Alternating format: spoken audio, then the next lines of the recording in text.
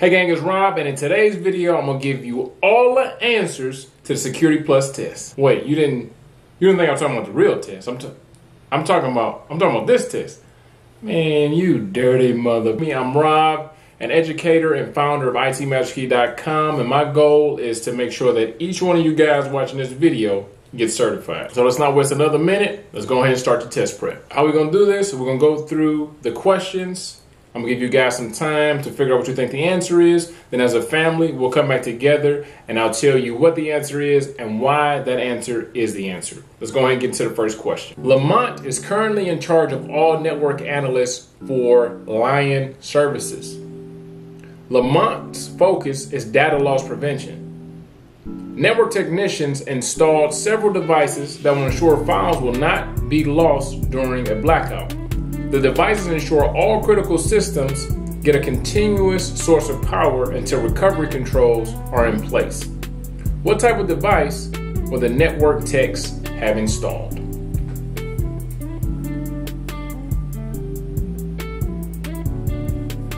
All right, gang, so I know the last couple test preps in this series kind of beat you up or a little tough, so I kind of made this one, just the entry, just a little bit softer because I know some of the other questions were a little bit tougher. All right, so hopefully you guys got this one right. The answer to this would be a UPS or an UPS. So an uninterruptible power supply, meaning that it pretty much acts as a backup. So as soon as power is lost, your main power source is lost, the UPS is a backup battery, and as soon as the power is lost, it's going to provide that power to the critical devices on your network. Next question. You are a security analyst that added internal as well as external firewalls on your network. Each firewall program is made by a different company. Security Inc., FireMall, and SafeNet are the firewall program developers. By having a plethora of companies providing firewall programs, you ensure which of the following?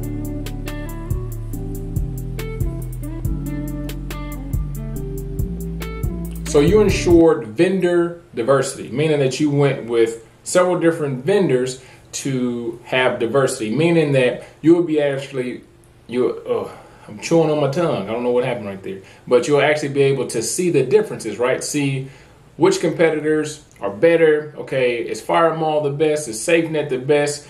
Are they compatible with the services and the systems that we use? So on and so forth. So if you use more than just one vendor, you'll be able to see vendor diversity.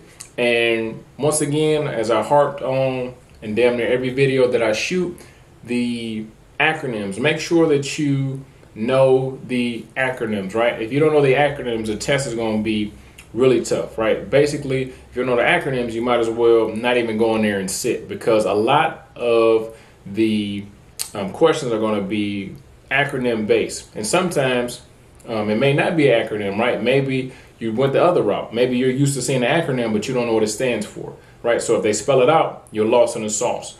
Or if it's just an acronym, you're lost in the sauce. So make sure that you know the acronyms, so you make me proud when you go inside of the testing center. So next question. You've been assigned as a security analyst for a company whose security has been breached. You bring a suite of software tools to the site of the incident. The first software tool you use has a list of known vulnerabilities and cross-references with services and software on the affected devices. What tool were you most likely using?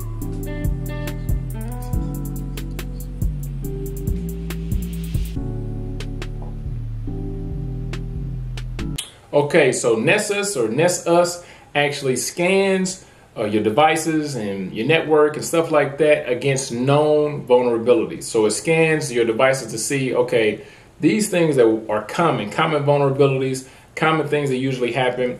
Does any of these devices have those vulnerabilities? And if it does, it'll pop up and say, hey man, you probably need to fix this issue. Another thing, when you're inside the testing center, make sure that you read the entire question. I know you guys are super smart, but just in case, don't get ahead of yourself. Don't get nervous. Just make sure you read the entire question and fully understand what the question is asking before you move on. And another thing is, a lot of the questions have a lot of extra shit in them that you may not need to actually retain or know. So just make sure that you're picking out the meat of the question to better ascertain what you need to do. All right. So throughout this series, all these questions that I'm making or that I display to you guys, I made them myself. And like I said, a lot of times on the actual test, the question may be damn near an essay form, and maybe by the time you get to the end of it, you can't really remember what the hell they were even talking about. So like I said, just make sure that you become a sniper inside of the testing center. So you go through there, you can actually take out the information. Okay, this is what the hell it's asking, and this is what the hell the answer is, okay? You recently completed your Security Plus exam. Congratulations. You want to now apply the things you learned while studying for the exam. So you decide to use a sandbox tool that will allow you to analyze various malware in their active states. What would allow you to accomplish this?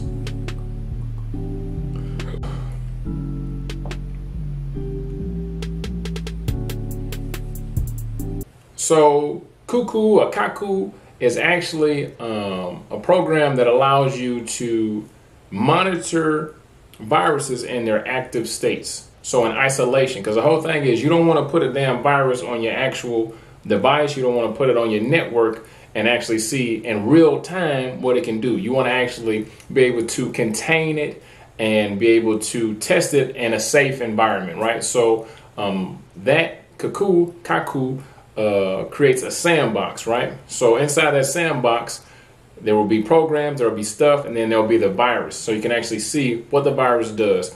Does it attack certain resources? Does it replicate itself? What does it actually do? So in a live environment, you can see what the virus does, and then it can actually help you to see how can I prevent this, and if something happens, how I can actually get rid of it and cause the least amount of damage. Like this video, subscribe to the channel, and put where you're from in the comments and what certification you're going after right now. So Yasmin is a cloud engineer for a small startup in Detroit. She deploys software to monitor traffic and enforce security policies in the cloud. What tool do you believe would be most efficient in this scenario?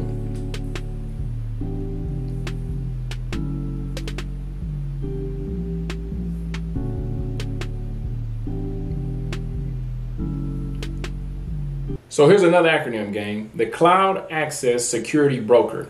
It pretty much acts as a middleman. So it sits in between the user and the cloud, and just make sure before they get on the cloud that they're not doing anything weird, that it's not any anomalies, that they're probably not going to do anything malicious on the actual network.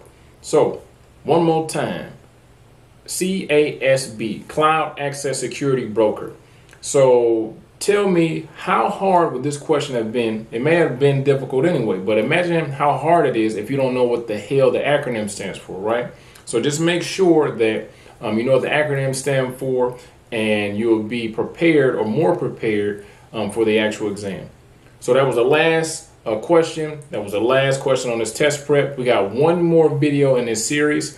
So make sure that if you need a little bit more push, if you need online training, if you went through this series and you're like, man, I am not ready for the Security Plus shit, or you can head over to itmastery.com. You can enroll inside of our A Plus course or Net Plus course or Microsoft Beginners course or Security Plus or whatever course that you feel would help you in your career. We got testimonials over there. We got students passing all the time. But at a minimum, like I said, watching these videos is free of charge. Only thing I need from you is to like, comment, and subscribe. Other than that, I'll see you in class.